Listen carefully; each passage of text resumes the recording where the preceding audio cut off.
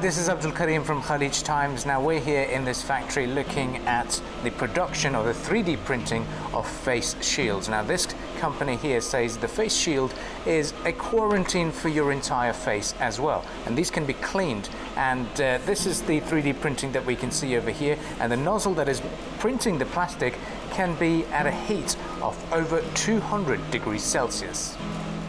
This factory in Dubai used to specialize in making crystal trophies and corporate merchandise. With the rise of the pandemic and changing business environment, they have now shifted their entire operation towards making the face shields to be delivered to the healthcare sector.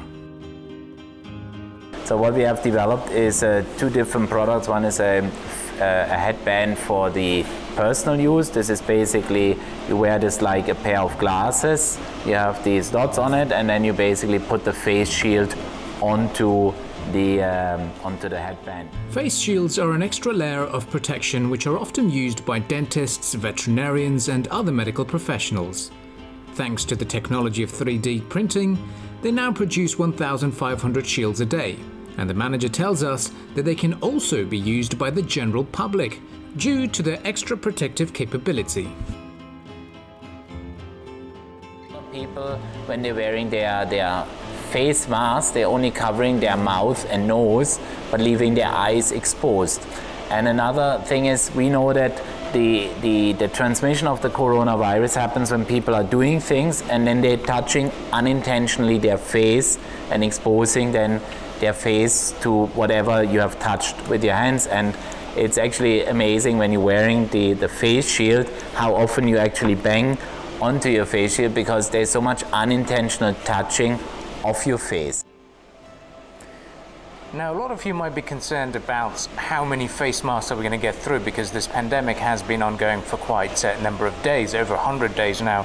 But what the company tells us that these are going to be the future. These are made from antimicrobial material that can defeat any particular virus, and this has been tested on cases such as SARS and MERS as well.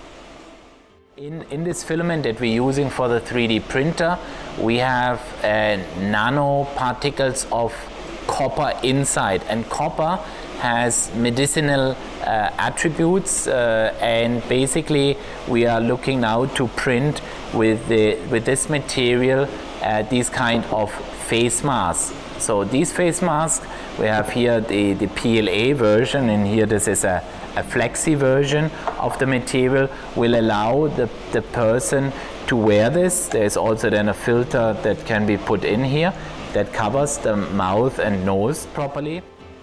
Well, as you can see, the future is here. In my right hand, I've got the Museum of the Future and the upcoming Creek Tower, all 3D printed, as well as this face shield that I'm wearing.